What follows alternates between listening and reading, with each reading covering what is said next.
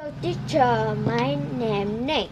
Tablet how to say bad and good for children.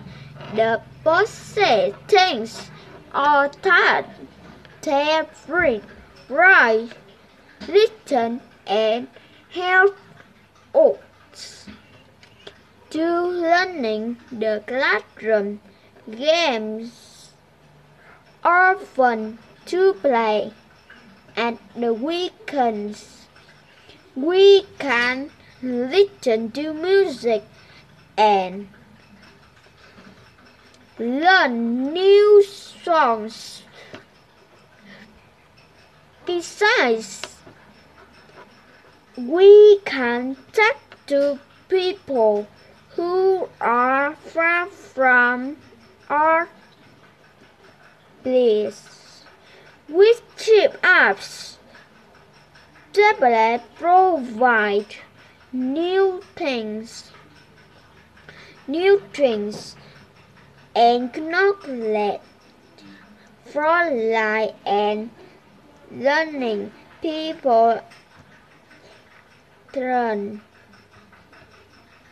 morning with online business or IT. The navigator tests or that tablet gets any bad news quickly logs and honest information like profile, coffee posts, and TikTok. Tablet in bad for skin and body.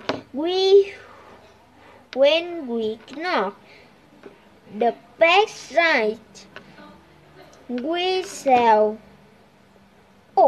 tablets in free ways for learning. Goodbye teacher.